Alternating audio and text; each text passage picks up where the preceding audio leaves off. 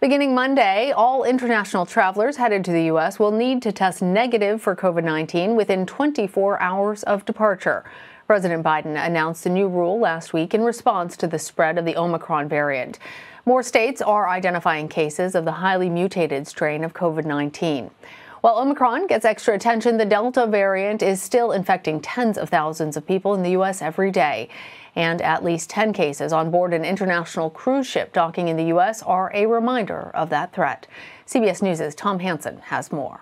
As the Norwegian breakaway arrived in New Orleans Sunday, Louisiana health officials said they were testing everyone on board for COVID-19. The cruise line was trying to prevent more spread after confirming an outbreak on the ship that made stops in Belize, Honduras, and Mexico.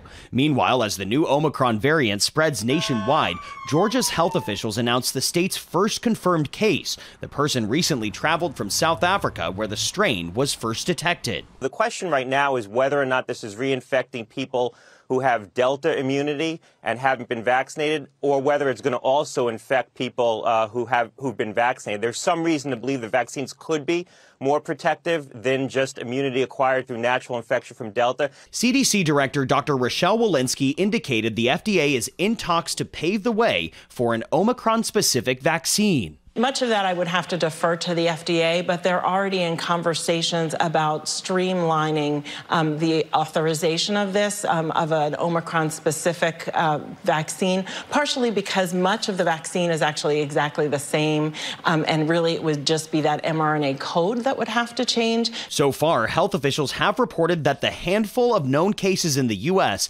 have been mild in vaccinated people, but they say there is still not enough evidence to know what to expect from Omicron.